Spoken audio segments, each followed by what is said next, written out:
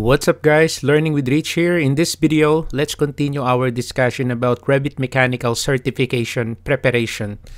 Okay, so we are still on the families topic. So this time we're going to learn what's the difference between the symbolic lines when you use detail lines and model lines.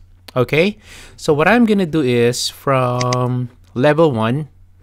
Okay, so as you can see here for this air terminal, so you have this symbolic lines. So this is actually symbolic lines to see for the symbol of your air terminal.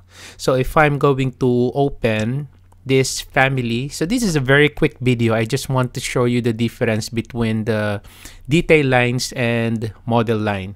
So select this and then let's check out the edit family here. So I'm going to select that one and then it will open up the family editor. So we know this already that this is a family editor. So this is where you create your component or loadable family. So I go to the views and then open up the floor plans reference level.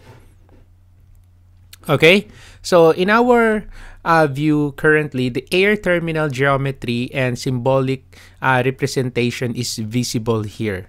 Okay, so now for us to be able to see it properly, so I'm going to change the scale here because the annotation here, the texts are too big. So let's change this, let's say 1 1/2 inch to 1 foot.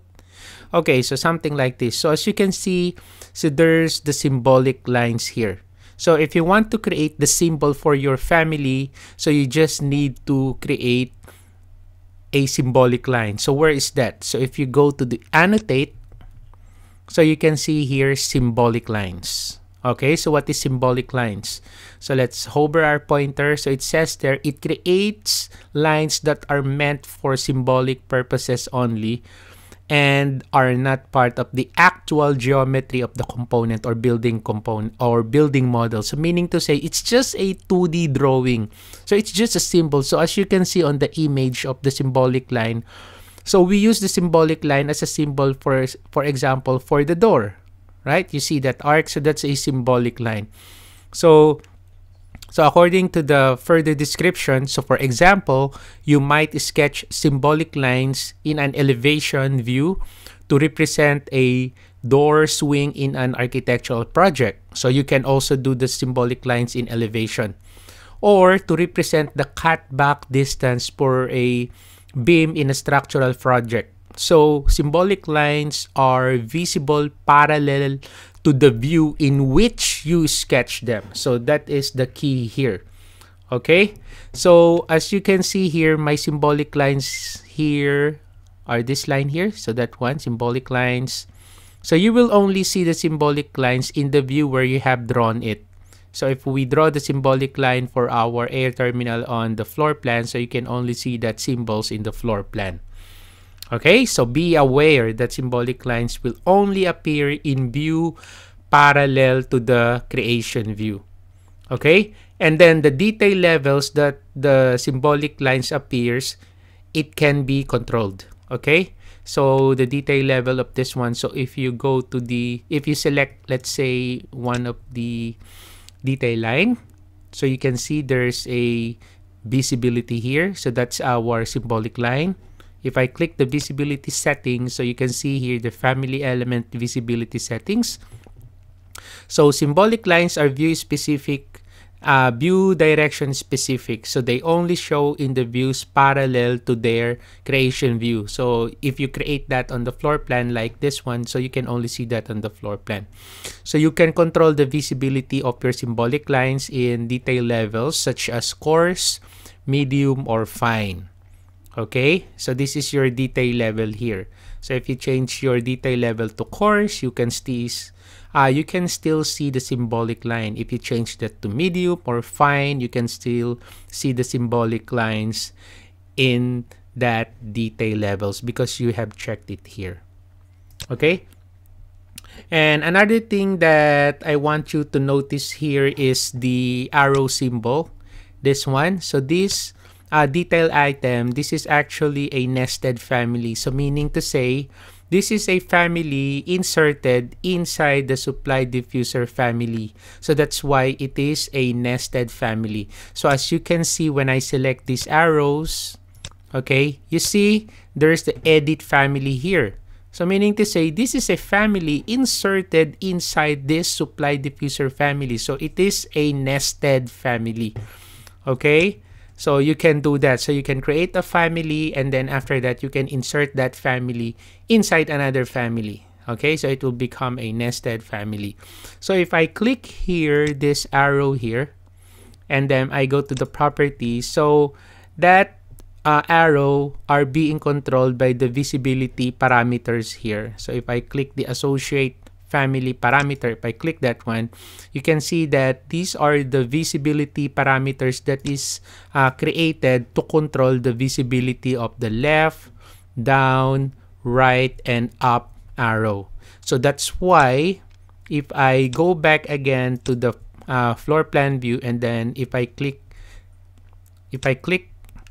the air terminal, as you can see, there's the parameters that can control the visibility of your arrow. So I can just click that one, so it will only show that arrow, right?